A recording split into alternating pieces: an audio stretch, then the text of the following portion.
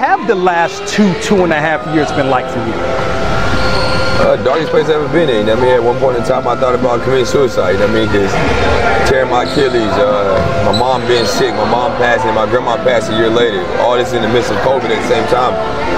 Me going to the chemotherapy and sitting there, me seeing my mom take her last breath, wearing the same clothes for 3 days straight, laying on the couch beside her. You know what I mean? Like all those sacrifices, not having a great support family behind me, my team, the mother of my kids has been great. My 2 boys is my motivation for me. So like looking at all that, I'm like, if I can get through this, I can get through anything in life.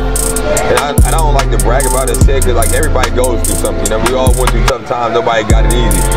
But I don't think a lot of people could get through what I went through. And to me, to be back on top where I want to be, and see the fans still want me to play, having support from my hometown, just support period means a lot. And every time where I had to go find a therapist, you know, a lot of people think I don't need help. I can get through it at any time, but you got to be true to yourself and find out what's best for you, and I did that.